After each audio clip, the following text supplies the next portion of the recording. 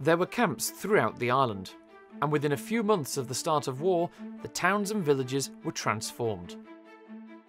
The camp in Ramsey was the Mooargh camp, in the area between the park and the sea. There was a camp in Onchan based around Royal Avenue, and, like elsewhere on the island, the owners were given very little notice to gather their belongings and find somewhere else to live.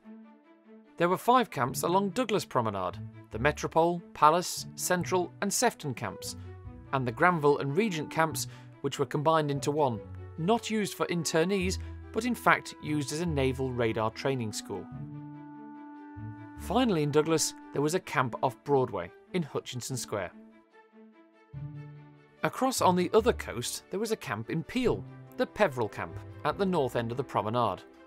All of these camps were for men only, but down south there was the Rushen camp for women and children, in Port Erin and Port St Mary. In fact, for a time the whole of the southern end of the island was cut off with a barbed wire fence, running across from Fleshwick to Guernsey. Eventually though, Port St Mary became a separate camp for married internees, and the land between the two villages was opened again to the public.